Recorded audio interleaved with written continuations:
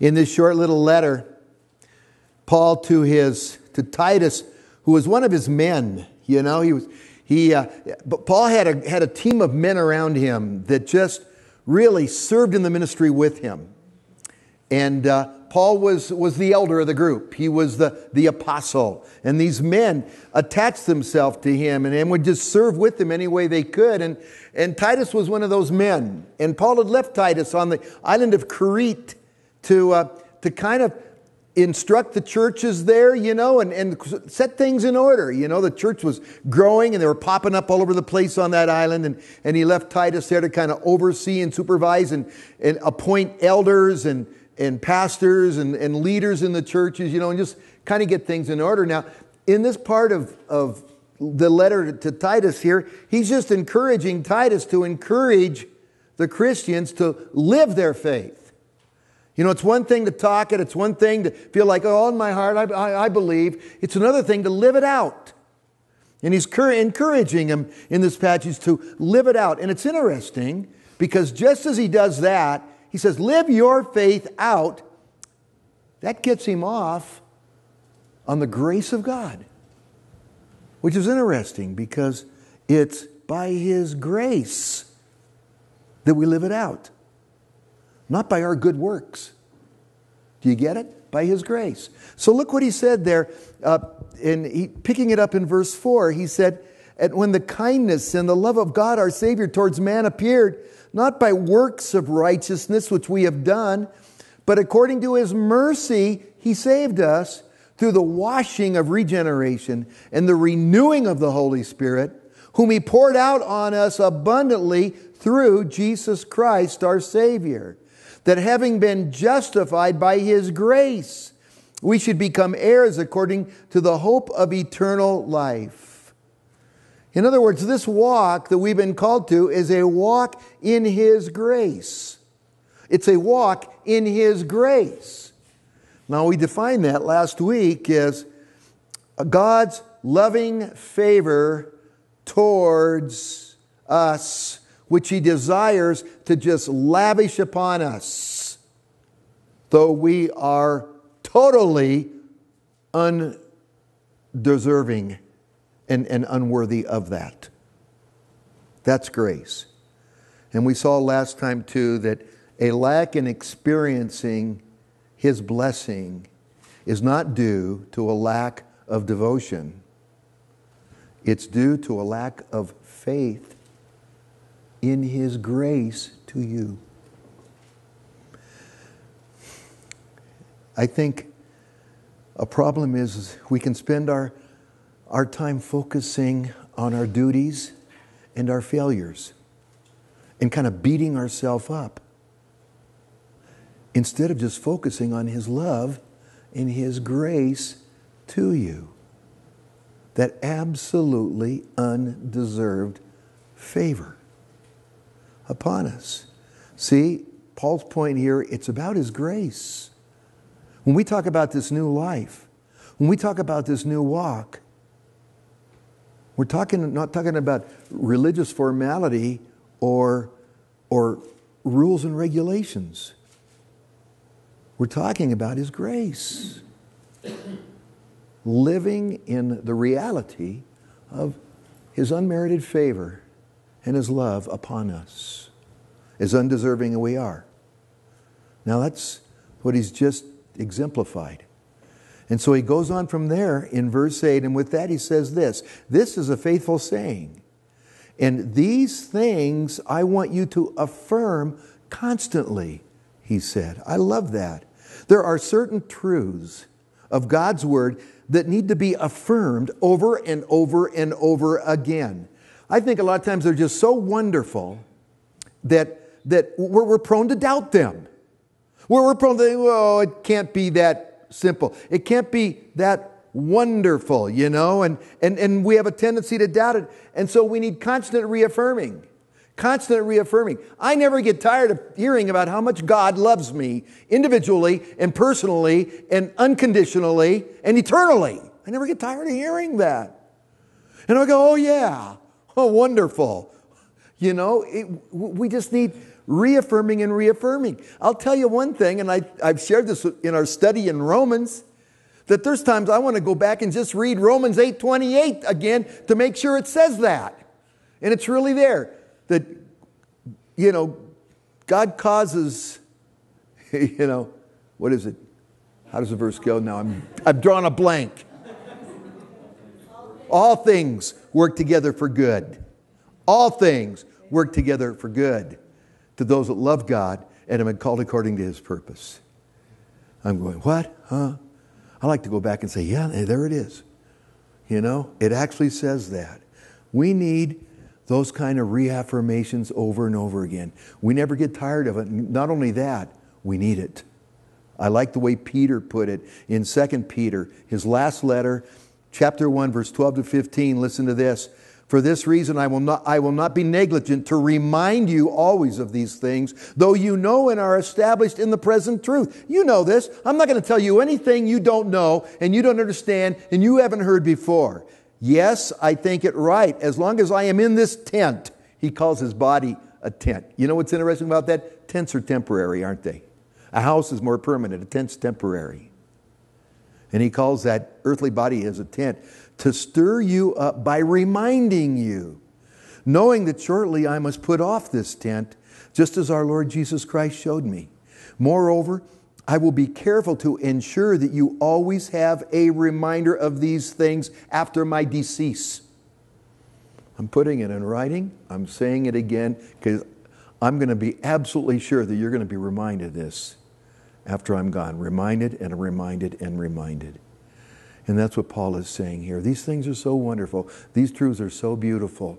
I want you to, Titus, constantly, continually remind the brethren of these things. And going on from there, he said that those who have believed in God should be careful to maintain good works.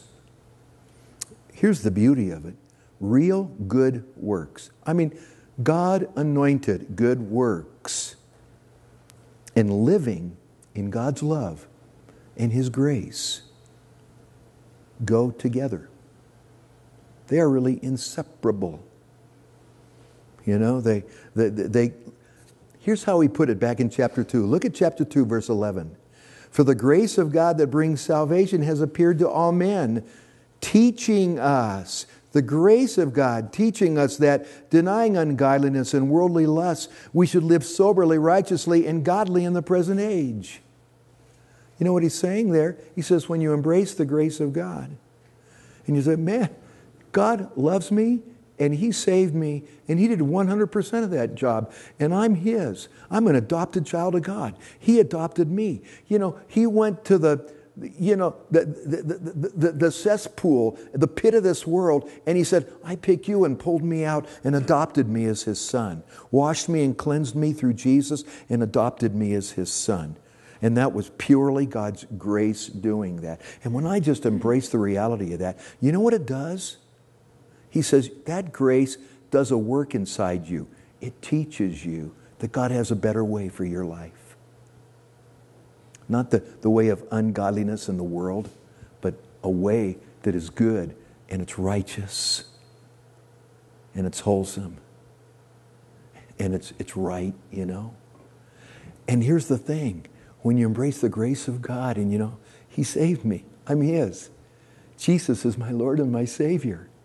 And the Holy Spirit has done that renewing work in your heart that He just talked about. Then there's a desire inside of you that you didn't have before to want to go His way. I want to go His way. You didn't have that before. You wanted to go your way. That's radical. That's a change wrought by the Holy Spirit. That's a change, listen, wrought by receiving the grace of God. And so it's the grace of God that actually produces real good works. God's good works. So with that, what he's saying here is, Christian, when he says, those who have believed in God should be careful to maintain good works. Stay the course now. Don't lose that. Continue in that. Continue in them. Don't give up. I like the way he put it in Galatians chapter 6, verse 9, when he said, "And let us not grow weary while doing good, for in due season we shall reap if we do not lose heart." Verse 10 says, "Therefore, as we have opportunity, let us do good to all, especially those who are of the household of faith." He says, you just do that. Maintain those good works. You'll reap, he said. And that reaping, brethren, is a life that's counting, that is literally bearing fruit for the kingdom of God. It's doing a work that is reverberating through the kingdom. The beautiful thing about this, brethren, any work like that has eternal ramifications. That's what he talks about, reaping that fruit. You will reap if you don't grow weary. It'll happen. Good works will take place by the Spirit of God. You don't have to try to manufacture them. It's the product of just walking in that. Say, maintaining that place of trust in His grace and the good works and the desire that flows from it. Hang in there. Keep it up. Walk that path. You'll reap. And that reaping, that fruit, the beauty of it has eternal ramifications. It always does. It's not just about doing a good deed to somebody here. End of story. It's about doing a good deed to somebody here in the name of Jesus Christ that reverberates through eternity. Echoes through eternity.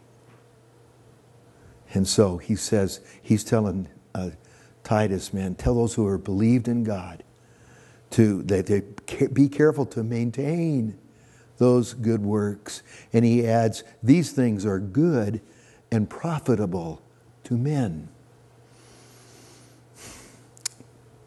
God's way, with faith in Him and in His love, here's the point, good and profitable, really work in life. It works. It's good and it's profitable for men. And the truth that he's pointing out here is that this will be affirmed and it'll be proven out. Now listen, this is important, through life. Through life. Follow me. I've talked to some people that said, you know what? I tried one time. I tried doing it God's way one time. I had this situation. I thought, okay, I'm going to do it God's way. And as soon as I did, I'm going to do it God's way, everything went south. Everything just, blew up. It just didn't work for me. God never guarantees that if you decide, okay, I'm going to do this God's way. And if I do it God's way, you know what that means? That means God's going to bless it. It's going to work real good. Wonderful things are going to happen. I'm going to get everything I want. He never guaranteed that. He never says that. But He says, you do it. You maintain that walk. You go that way. It'll work out beautifully. It'll work out gloriously in the long run. There was a time when I was focused on getting a commission as a lieutenant in the Marine Corps. And I was driving toward that goal. And it was my desire. And I was throwing everything into it. And then I got a knee injury. And little did I know, the afternoon I got that knee injury, that dream and that vision and everything I'd been working toward and pushing toward went flying out the window. It was gone. I could have gone, thanks a lot, God. I was a Christian at the time. I believed this is what God had for me, and the whole thing got ripped right away from me. Put me on a whole different path. I left that path, much to my sorrow, and I said, okay, well, I'm on another path now. Where did that path lead? Led to a young lady named Joyce that became my wife for life, and it led to a call in the ministry to serve Jesus with the rest of my life. I don't know where the other one would have led me, but I know one thing. I would have ended up in Vietnam as a second lieutenant, trudging through the jungles of Vietnam. And life expectancy of second lieutenants weren't very good in Vietnam. But the Lord put me on another path. Brethren, Paul makes it very clear. Romans 12, 1 and 2. I beseech you, brethren, by the mercies of God, that you present your body a living sacrifice, holy and acceptable to God, which is your reasonable service. And do not be conformed to this world, but be transformed by the renewing of your mind, that you might prove what the will of God is, or that the will of God is good and acceptable and perfect. That's what the will of God is. It's good, it's acceptable and perfect. You may prove it out in your life over the long haul. God made a promise. Jeremiah 29:11, my son David's favorite verse in all the Bible. God said, I know the plans I have for you. They are plans for welfare and not for calamity, to give you a future and a hope. And so, brethren, that's simply the result of saying, God, I want your way for my life. And in the context of what he's saying here in Titus, maintaining good works, which simply means depending on his grace and saying, Lord, use me according to your will. You know, because real good works are the work of God's grace through you, not your righteousness or righteous works. So, brethren, discovering what that is, what that good will, plan, blessing is the adventure of life. Okay, Lord, where are we going? You see? So, with that, he said, these things are good and they're profitable to men. He goes on in verse 9, but avoid foolish disputes, genealogies, contentions, and striving about the law, arguing about points of the law. What are we supposed to do? What are we not supposed to do? What is God, and contentions and striving and disputing, for they are unprofitable and useless. He had just described what is good and profitable, and now he's describing what is unprofitable and useless. He's doing the contrast to that. And he says, avoid that, all of those meaningless arguments and discussions, and everything he describes here is sort of on a religious level, People can get off on the most amazing, crazy tangents, and just get engrossed in these little arguments and tangents about religion or about the Bible or something like that. I mean, he talks about genealogies here. I mean, the Mormon Church has spent tens of millions of dollars and tens of millions of man-hours working on genealogies so they can be baptized for the dead. What a waste that is. And there's another group out there that wants to prove that Anglo-Saxons are the 10 lost tribes of Israel. And they've just, they've been over backwards to try to make a case for that. What a waste of time. These disputes and these contentions. Some people simply want to bait you into an argument just to debate and argue points like that. And he's saying, beware of that. Some can be so silly. I remember a college professor that his argument for disproving the God of the Bible is that the Bible says God is all-powerful. He's omniscient. He's all-powerful. Well, and he can do anything. He can do anything. That means he could create a rock bigger than he could pick up. But if he couldn't pick it up, he can't do everything. You see? So therefore, I've disproved the God of the Bible. That is just downright silly. That's one of the stupidest things I ever heard. And he says, Avoid that kind of thing. I remember as a young pastor, I was walking down the street, and this little old lady was walking by. And I don't know how we even got into this discussion. Hi, it's just the street. I was going one way, she was going the other way. It was just the two of us. And maybe I was carrying my Bible or something that caught her attention. So she wanted to talk about it. Well, it didn't take me long to realize this lady was a card-carrying Jehovah's Witness. And so we were standing there on the corner, and we were talking and debating for hours. I mean, hours. I was standing there trying to talk to this lady about the Bible, about Scripture, about Jesus, about faith, and all that kind of stuff. And I would say probably 3 hours later, I got nowhere. I think, what in the world was that about? So God has a word for us about those kinds of things. Here's God's word to us. He goes on there and he says, verse 10, reject a divisive man after the first and second admonition, knowing that such a person is warped. They're warped. That's biblical. That person's warped. And sinning, being self-condemned. Well, that's God's word on the subject. It's like you run across somebody like this and you're not sure where they're coming from, and so you talk to them and you share with them. And you maybe see where they're coming from. No, that's not quite right, and you give it to them as straight as you can give it to them. And they want to argue the point or something, and you just say, well, some other time. And maybe you see, try it again, time 2. Warn them once more again. But if all they're doing, if nothing's being, connecting and everything, and all they want to do is just sort of argue the point, then shine them on. Forget it. Let them go.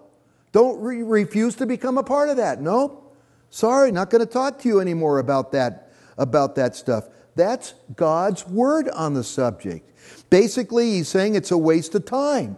You won't change them, and you end up spending a lot of time that could be used so much better in another way. Sometimes I think some of these people are literally plants of the enemy to just distract you and eat up your time when God has something better for you to do. And you're thinking, well, I'm talking about the Lord. But you're talking to a contentious person that just wants to debate and argue religion. And the Lord says, turn that one off. I like the way, I like what we're told at the end of the book of Revelation. Chapter 22, last chapter, verse 11. This statement is made. He who is unjust, let him be unjust still. He who is filthy, let him be filthy still. He who is righteous, let him be righteous still. He who is holy, let him be holy still. You know what I think he's saying? Is the time is short. Time is short, move on. Don't get stuck. It's not our job to change them. It's simply to share with them the truth. Anytime I've been in a situation where, I've shared the truth, it's pretty immediately clear whether it's going to be received and an interest sparked in it or not. Whether they just want to argue or they're just going to tune you out or something like that. Pretty clear. You know what he's saying here? The time is so short. The end is coming so quickly. Don't hassle that. Move on. Jesus said to his disciples when he sent them out, if a town doesn't receive you, just wipe the dust off your feet and go to the next town. Don't waste your time there. So, we're not to waste time arguing and debating this. We're called just to share it. And he said there, knowing that such a person is warped and sinning and being self-condemned. They're simply condemning themselves. And you look at that and, you look at that, man, that's sad. But it's reality. He says, yeah, this is reality. So with that, that's kind of says, that's what I've got to say here. And then he wraps up this book with his concluding remarks, like he does, more on a personal level. So in verse 12, he says, when I send Artemis to you, or Tychicus, be diligent to come to me at Nicopolis, for I have decided to spend the winter there. So we know nothing about this guy Artemas other than what is said right here. Obviously, one of Paul's men working with him, because he puts him in the same category as Tychicus. And Tychicus, we know from other places.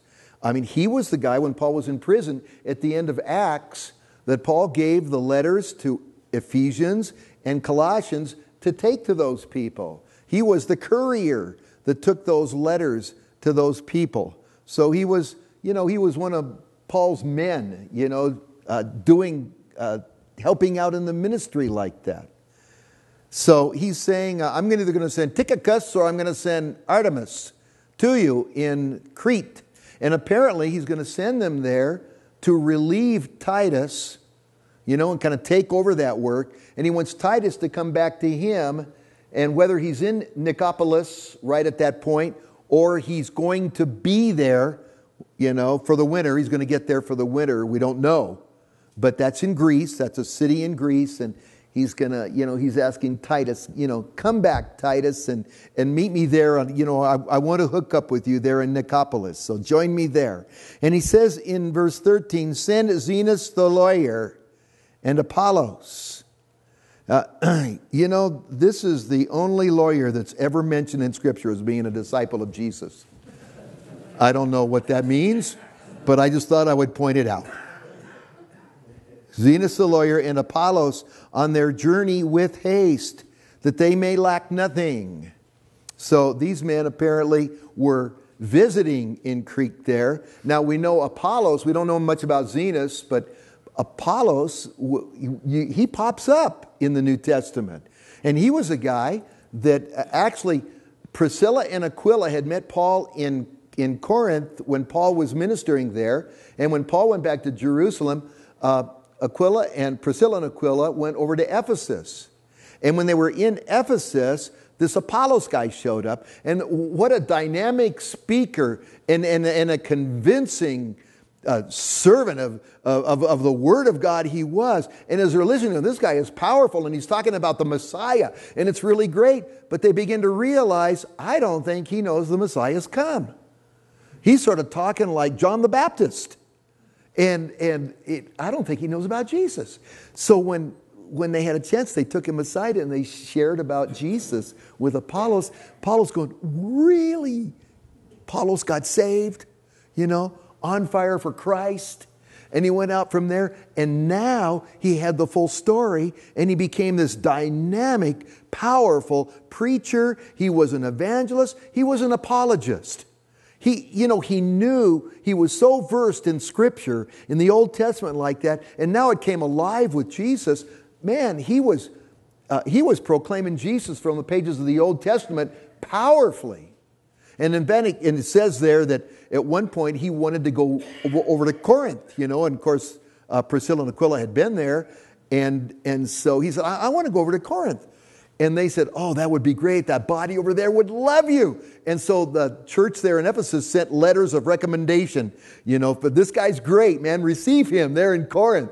And he went to Corinth, and man, did he bless the body in Corinth. And the thing that impressed them the most, because they were learning to live in the grace of God. And of course, Judaism is a very legalistic religious system.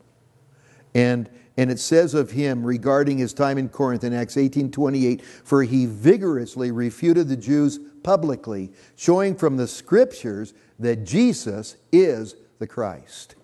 He was a great apologist. That's Apollos. And so basically what Paul is saying, hey, Zenas and Apollos are there visiting you. Take care of them, receive them. And, they've got a lot of work to do for the Lord. They're just passing through. They're going to move on. Help them on their way. Make sure their needs are taken care of and everything. So that was the word. You know what's interesting about this? Paul is an apostle here. Man, he's just laying out instructions here, isn't he? I want them to go there, and I want you to do that, and you do something like that, and things like that. But he was doing this to men who had committed their lives to just serving. We're just going to serve.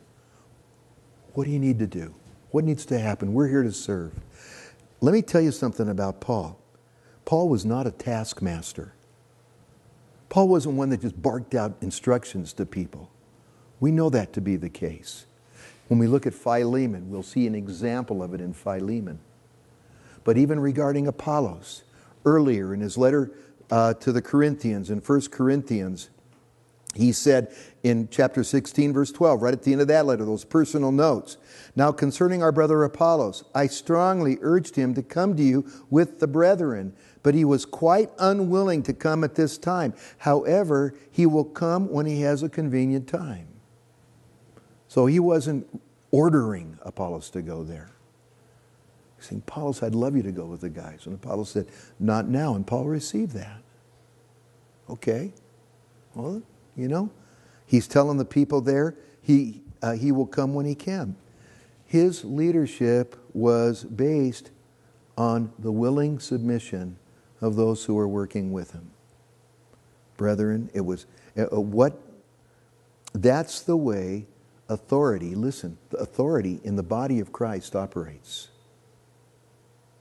It's the willingness of the servants, not the demands of the person in charge or in control or a leader. Praise the Lord for those who are willing just to serve the Lord as needed.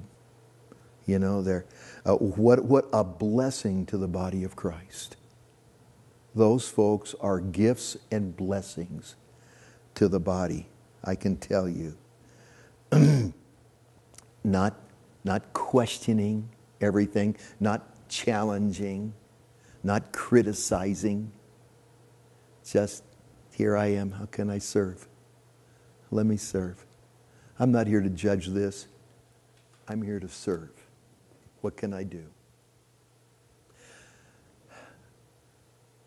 The enemy would have us have a lot of complaints about each other, especially leadership. But brethren, unless a person is being doctrinally off base, unscriptural, or there's immorality in his life, those two things aside, let him lead. Let him serve the Lord. Just say, what can I do to help? God's in control. God's bigger. I don't think he's doing it right. Well, let God handle that. In Hebrews, the writer of Hebrews says in chapter 13, verse 17, "Obey those who rule over you," and that's in the body of Christ, "and be submissive, for they watch out for your souls as those who must give an account. Let them do so with joy and not with grief, for that would be unprofitable for you." So Paul's dealing with people here that are just saying, how can we serve? Just show us how we can serve. Paul feels very free about it. Here's what I'd like you guys to do. We're there. Kind of the attitude, Now, here's the thing. Actually, brethren, that's the way the Lord leads us. In exactly that way. We are called to be his bondservants. You know what a bondservant is? A bondservant is somebody who has surrendered himself and made himself willing to be the absolute servant and slave of that person that he's serving. It's like in the Old Testament when somebody who has been a servant or a slave in a household and their time of service is up, he comes and says, "I don't want to leave. I want to be your servant the rest of my life. I want to give my life to serve this house and this home the rest of my life." And they would take an owl, and they would pierce his ear and put a ring in that ear, and that would be an indication that this person is a bondservant of that house and of his master. He has chosen to do that. That's what God calls from us. He doesn't force his authority on any of us. He invites us to serve him. And we do it as willing servants of his. And so that's where that submission comes into the Lord. And once you can truly come to that place of submission to the Lord, it's so much easier to come into a place of submission to one another. And you know, in the Word, he doesn't talk about wives, you got to submit to your husband, or you must submit to your leaders, as much as he talks about submitting to one another in the fear of God. Have a heart of just, you're submitted to the Lord. It's so easy to submit to one another. And so that's what he calls us to. It's interesting, you know, when Jesus gave this word to his disciples in Luke 9:23, he said to them, if anyone desires to come after me, let him deny himself and take up his cross daily. That's just sacrificing yourself. And follow me. Follow me. Think about that. Follow me. You know, if somebody is making you do something or go somewhere, they're behind you. Maybe they've got a gun in your back or something and say, okay, go this way, go that way. But they're behind you to make sure you do what they want you to do. Jesus doesn't call you to get in front of him so he can push you around. He says, here I go, follow me. And one thing about following, it's voluntary. You can say, follow me. This has happened to me. And let's go. And, you know, I go a little ways down the road and I look around and where'd everybody go? You know? But Jesus said, you follow me. That's the spirit of the exercise of authority. It begins right with the Lord in the body of Christ. And so he's, you know, Paul is just, you know, laying out instructions to people that want to just say, what needs to be done here? I'll do it, you know? And so with that, he says in verse 14, kind of summing it all up, and let our people also learn to maintain good works, there it is again, to meet urgent needs, that they may not be unfruitful. It's like Paul wants all those believers to be fruitful in their spiritual life, in their spiritual walk. Fruitful for the Lord. You know, it's God's will for us to be fruitful. There'd be spiritual fruit in our lives as a result of our lives and everything. In fact, fruit bearing is important. Fruit bearing is vital in the Christian life and the Christian walk. Listen to this. Jesus' words to his disciples in John 15, 1 and 2. I'm the vine, my Father is the vine dresser. Every branch in me that does not bear fruit, he takes away. And every branch that bears fruit, he prunes that it may bear more fruit. And he says down in verse 5 of that chapter, I'm the vine, you're the branches. He who abides in me and I in him bears much fruit, for without me you can do nothing. If anyone does not abide in me, he is cast out as a branch and withered, and they gather them and throw them into the fire and they are burned. You sort of get the importance that, hey, you know, fruit in this thing is kind of important. It's sort of an indicator of somebody that's serious about their faith and their walk with the Lord. You know? When Jesus was going into Jerusalem there, that during the Passion Week, and there was that fig tree that he saw that was very leafy, but it had no fruit. And remember, he goes up to it at one point, and he's looking through it and everything. There's not a bit of fruit. He curses the fig tree. A lot of leaves, no fruit. They come back that evening, and the thing's already withered. And whoa, that was quick. But you know, we know, was a picture of Israel. And he was simply describing what Israel had become. It had become a lot of leaves, a lot of religiosity, no fruit. And he says, if there's no fruit, it's cursed. And indeed, Israel for a great deal of time has, in a sense, been under that curse of God, but God hasn't forgotten them. And God's reviving them in the last days. Spiritually, it's coming. He told a parable in Luke 13 about a fig tree in the vineyard that was bearing no fruit. And the master said, cut that tree down. It's just taking up space. Third year, by this time there should be fruit. No fruit. Cut it down. And the keeper of the vineyard said, Master, let me let's give another year. Let me dig around it and fertilize and water and just really do everything I can for there to be fruit. And then if there's fruit, great. But if not, after next year, then okay, we'll go ahead and just cut it down. And again, sort of a picture of Israel. But the point is, brethren, God's plan and purpose for us is to be fruit-bearing. It's part of our walk and our life with Him. Fruit-bearing. Jesus told His disciples, you will know them, how? By their fruit. You know? So, the point He's making here, and the point He makes in Scripture, some point He makes in John 15, He says, you don't manufacture the fruit. You don't produce it. You walk with Him, and He bears the fruit through you. It's His work. You know what that means? It's by His grace working in your life. The idea here is you carry on in your walk, trusting the Lord as a servant of His, knowing that that's what you are. Listen, by His grace, there will be fruit. He'll do it.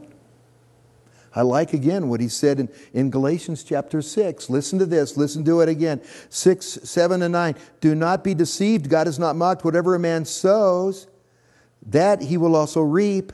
For the one who sows to the flesh will from the flesh reap corruption, but he who sows to the Spirit will of the Spirit reap everlasting life. And let us not grow weary while doing good, for in due season we shall reap if we do not lose heart. And so the Lord is saying, trust me. My plan for your life, I know the plans I have for you. They are plans for welfare and not for calamity, to give you a future and a hope. Trust my grace upon you. And there'll be fruit. And that'll be that indication, yeah. God is good. God's working. You know, it's just, and God doesn't show you all the fruit, but He will show you here and there a little glimpse. Yeah, there is some fruit. There is some fruit there. So with that, verse 15, and we finish Titus. All who are with me greet you. There's those greetings, remember Sunday? Greet those who love us in the faith. And then he ends, as he ends almost virtually all of his letters, grace be with you all. There it is again. He started with grace. He ends with grace. Grace be with you, every single one of you, all. Amen. You know what I like about that? Grace be with you. That's a present tense. That's a happening thing right now, today. Grace here, grace now, grace today be upon you and with you. You know, it's the unmerited favor, the help, the support of God with you on a daily basis. His grace is sufficient right now. That grace. Amen. Amen. Good news. I love what he says in 1 Corinthians 15. When he says, therefore be steadfast, immovable, always abounding in the work of the Lord, knowing that your labor is not in vain in the Lord. It's fruit bearing. It counts. Thank you, Lord. Let's pray. Heavenly Father, Lord, thank you for that beautiful little letter that the Apostle Paul, inspired by the Holy Spirit, wrote. Your veritable and very word, your living word, to that young servant Titus, which reverberates through the centuries to every servant of yours in every age, in every place. Thank you, Lord. Thank you in Jesus' name, our Lord. This is a good life you have called us to. Hallelujah. Amen.